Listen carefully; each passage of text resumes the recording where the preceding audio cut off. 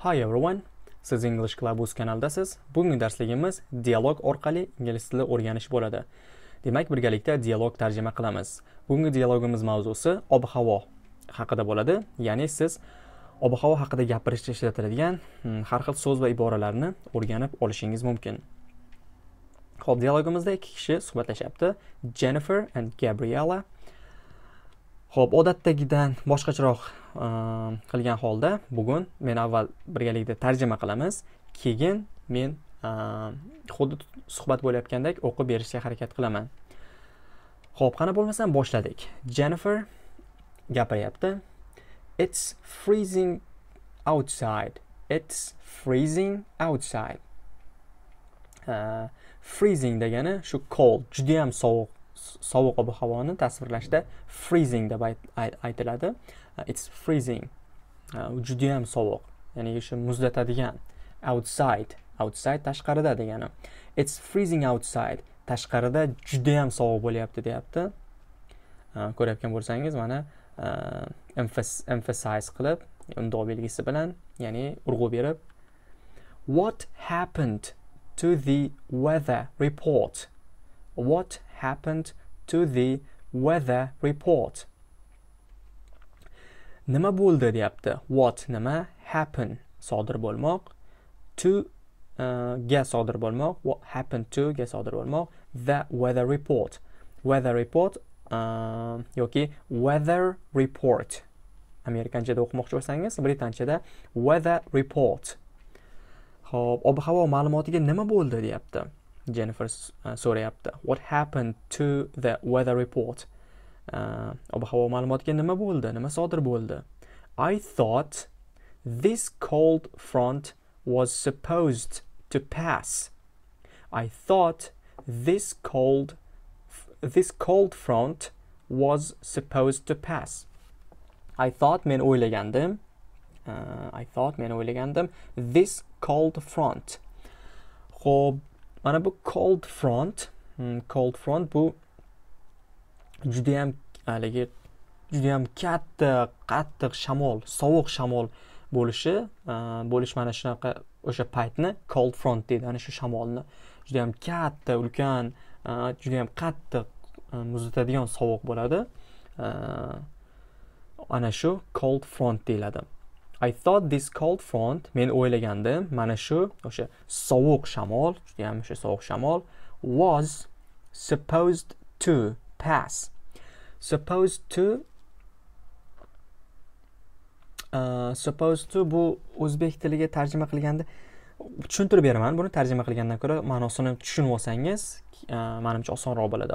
Supposed to degani o'sha biror kutilgan narsa haqida gapirganda ishlatiladi. Mana shunaqa bo'lishi kerak edi degan paytingizda, shunaqa bo'lishi kerak edi, shunaqa kutilgan edi, mana shunaqa ma'nolarda kelganda be supposed to, is supposed to yoki was supposed to, mana bu was o'sha is are ni o'tgan zamon shakli, was supposed to pass, o'tib ketishi kerak edi. Pass degani o'sha o'tib ketmoq.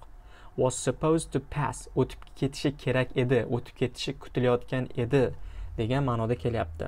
Demak, men o'ylagandim, mana bu shu sovuq shamol o'tib ketishi kerak edi. Demak, o'tib ketishi kutilayotgan edi deb o'ylagandim yoki o'tib ketish kerak edi deb o'ylagan edim deyapti.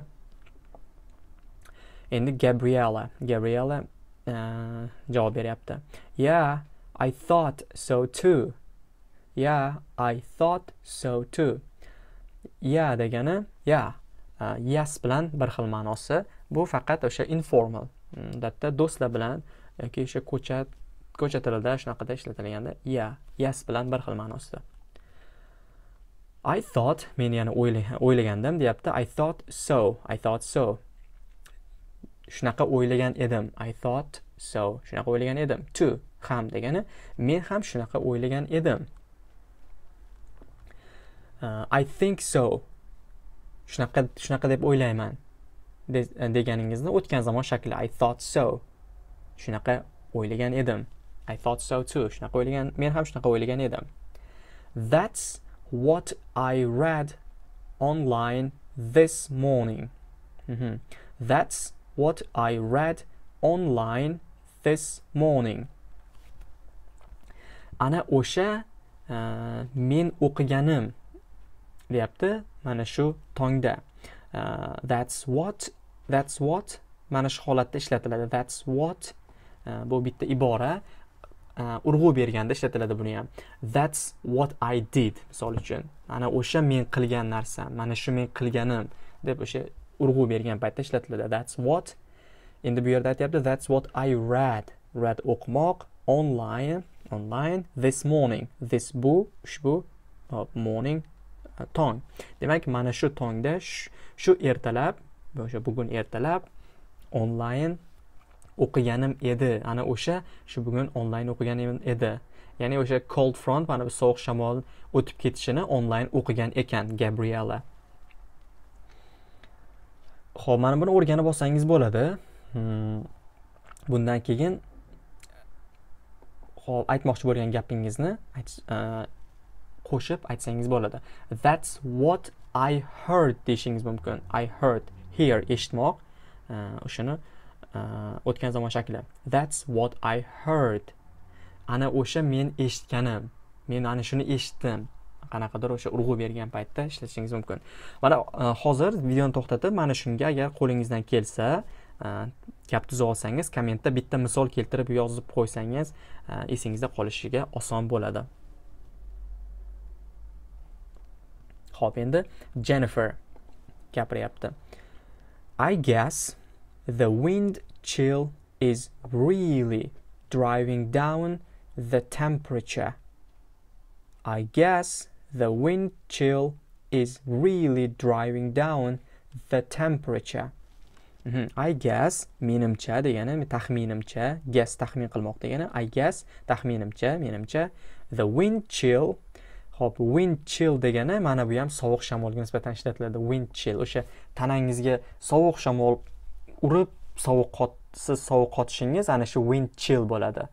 Tanangizga muzdak shamol urganda siz sovuq qotasiz-ku, ana shu holat wind chill bo'ladi. Wind chill ana shu shamol shunaqa bo'ladi aniqrog'i. Wind chill o'sha sovuq shamol is really driving down. Drive down degani tushirmoq, biror nimani o'sha pastga tushirmoq. Drive down. Bu phrasal verb, ya'ni o'sha mana shu holatda keladi, drive down bo'lib tushirmoq. The temperature, temperatura, temperaturani tushiryapti deyapti. Really o'sha judayam deb bu yerda gapga aniq qilyapti. Gapni ma'nosini kuchaytirib beryapti. Judayam yoki haqiqatda deyishingiz mumkin. Ba'zi birlar haqiqatda deb aytishi mumkin. Ya kommentda ba'zi birlar shunaqa deb aniq qiladi. Really asli ma'nosi haqiqatda degani deb komment yozib qoldirishingiz mumkin. Shunaqa deb tarjima qilsangiz, bu ham sizni o'zingizni nima deydi, ma'nosini muhimi tushunsangiz bo'ldi. I guess, demak menimcha sovuq shamol temperaturani tushiryapti judayam deyapti. Judayam tushiryapti, tushirib yuboryapti. Gabriela gapiryapti endi. Can we go inside? Can we go inside? Can qila olmoq, can we go bormoq, inside ichkariga. Demak, ichkariga kira olamizmi? Ichkariga kirsak bo'ladimi deyapti. Gabriela so'rayapti Jenniferdan. I feel like my toes are starting to go numb. I feel like, men his qilyapman. I feel deyapti. I feel his qilyapman. Like xuddi. I feel like xuddi. I feel men his qilyapman. Like xuddi. My toes. Meni barmoqlarim, ya'ni oyog'imni barmoqlari are starting. Start degani boshlamoq. Starting boshlayapti. To go numb. Numb degani anaqa bo'lishi. O'zbek tilida nima bo'lardi? Shu ba'zi so'zlar esimdan chiqib qoladi o'zbekchada. Go numb. Karaxt bo'lib uvishib qoladi-yu sovuqdan. Ana shu holat, ana shuni numb deydi. Numb. Go numb degani o'sha uvishib qolmoq, karaxt bo'lib qolmoq. sovuqdan. Aytyapti, xuddi meni barmoqlarim uvishib qolishni boshlayotgandek his qilyapman, deyapti. Shuning uchun can we go inside deb Jenniferdan so'rayapti. Xo'p, endi bitta xuddi suhbat bo'layotgandek o'qib berishga harakat qilaman hozir. Diqqat bilan tinglang va so'zlarni, demak, talaffuzini ham o'rganishingizga bir imkoniyat bo'ladi deb o'ylayman. Qani bo'lmasam boshladim. It's freezing outside. What happened to the weather report? I thought this cold front was supposed to pass. Yeah, I thought so too. That's what I read online this morning. I guess the wind chill is really driving down the temperature. Can we go inside? I feel like my toes are starting to go numb. Okay, do'stlar. Mana shu bugungi darsligimizning oxiri bo'ladi. Umid qilamanki, bu sizlarga ma'qul keldi. Agar yoqqan bo'lsa, like bosishni unutmang. Agar yoqmagan bo'lsa, dislike bossangiz ham mayli. O'z fikr mulohazangizni kommentda albatta yozib qoldiring. Keyingi video darsligida ko'rishguncha salomat bo'ling.